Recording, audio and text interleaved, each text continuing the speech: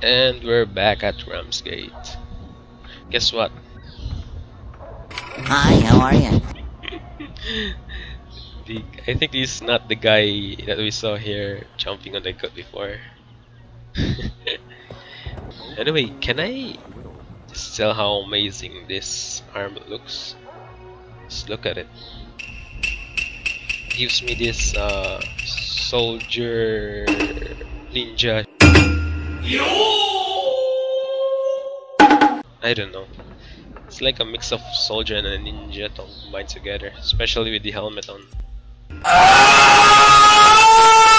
vibe of an futuristic soldier ninja shit, you know, type of dudes you see in the anime. Yeah, it's quite cool. We'll await your words. This game gives me the Zelda vibe, you know, through its graphics. I don't know why. Probably because it is inspired by Zelda and Monster Hunter. Let's look at these weapons. Looks so cool.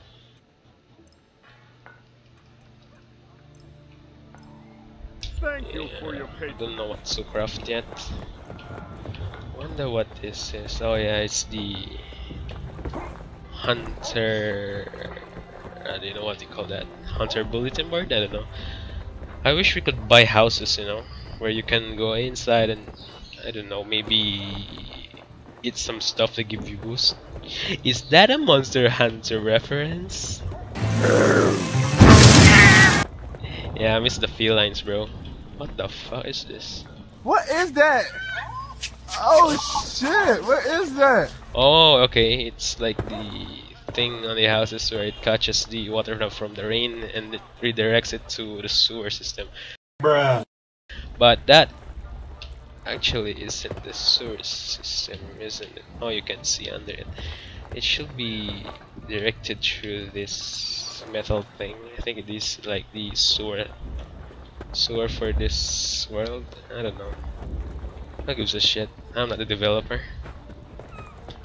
I didn't contribute any ideas yet. Oh, actually I did. I asked them to add like stealth stuff. You know, since they're like tall grasses in the hunt. You know, the place where the islands are floating. There's like tall grasses there. I wish we could like crouch and, you know, plan out like for example, 4 of you guys will be hiding in bushes trying to get close to the behemoth. And then while hiding, you'll use the, what do you call this, airstrike. Yeah, airstrike beacon while hiding. You know, for like ambush, you just damage. At least 4 of those could probably make huge damage, bro. It would be fun if they added some like stealth mechanic in the game, where the monster will chase you, things like that. I don't like the mechanic where the monster just disappears into oblivion just to find them in another place, like they teleported. Even though they added like a jumping animation, I don't like it teleporting. I want to see it jump, you know, like actually seeing it flying through the air, where you follow it. That would be pretty cool, bro. I wish they added that feature. Anyway, this world is actually rendered really nicely. I like the graphics. It's cartoonish, but not that cartoonish. It gives me the Zelda vibe, like I said, and How to Train Your Dragon. Yeah. Definitely resembles How to Train Your Dragon. And yeah, I think you notice my character here. I've tried, you know, the stereotype Viking look. He looks like Ragnar from the Viking series. Well, he doesn't actually look like Ragnar, since Ragnar had like braids behind his head.